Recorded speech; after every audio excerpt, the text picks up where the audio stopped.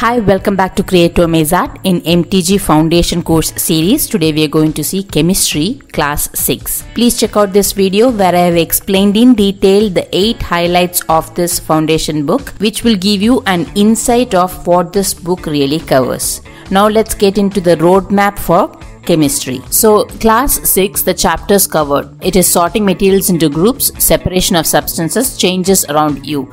And in this they have explained that this basic knowledge about matter, its classification, purification and changes into their states gives you a head start in understanding more about matter in higher classes. So this grey box explains how this chapter will be the basis for your higher classes.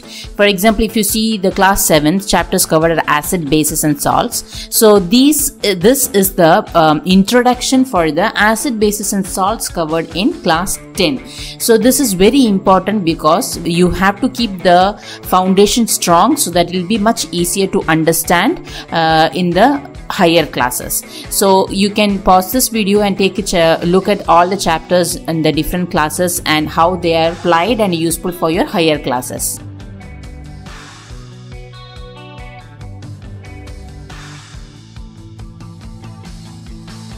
Now let's get into the main topic, contents. Today we are going to see first 2 chapters, that is sorting materials into groups and separation of substances. So first I'll show you the chapter and then we'll go to the hint or answer key session, then come back to the second chapter, then the answer key session. So pause the video when and where required and take notes.